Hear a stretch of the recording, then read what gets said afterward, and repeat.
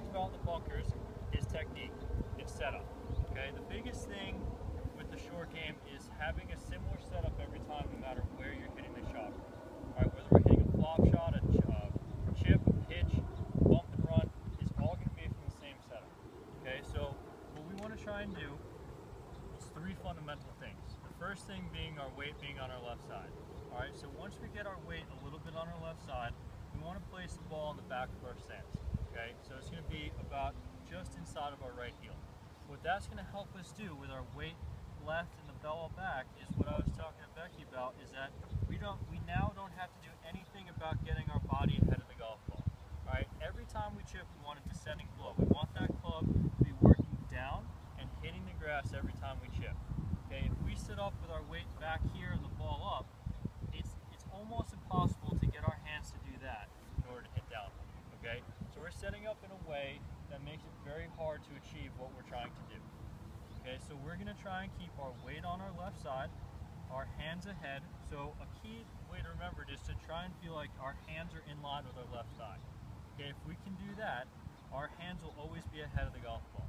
All right, so again, our main goal is to keep our weight left, our hands ahead, and now all we're trying to do is hit down on the golf ball. Okay, if we can do that, we can make solid contact. Just out of curiosity, do you think about where the face of your club is on the ball? Yes, I like to try and set it up where the middle of the face is behind the ball at all times. At all times. You know, because what that helps us do is eliminate any sort of compensation that we have to make through the swing. If we set it up off the heel a little bit, now subconsciously we have to get that club to start dragging in just a hair to try and hit it in the middle. Okay, so anytime we're doing some sort of motion that's unnatural, the timing and the strike is going to be a little off. You know, if we just set it up right with the middle of the ball, right in the middle of the club, then we don't have to do anything. We can just make a motion and we're going to hit it in the middle. We're going to hit it in the middle. The nice thing about this is it gives you a visual of what 3 feet is. Yeah. You know, so you start getting an idea, okay, you know, I can hit it by a little bit and still not have be... a 3-foot comeback. Right. You know, I think anytime you have some sort of visual feedback, no matter what it is, it always helps. Because, you know, I can tell you 3 feet is whatever it is, but until you see it, until you can get a feel of, all right, well, I know how to hit a 25-footer.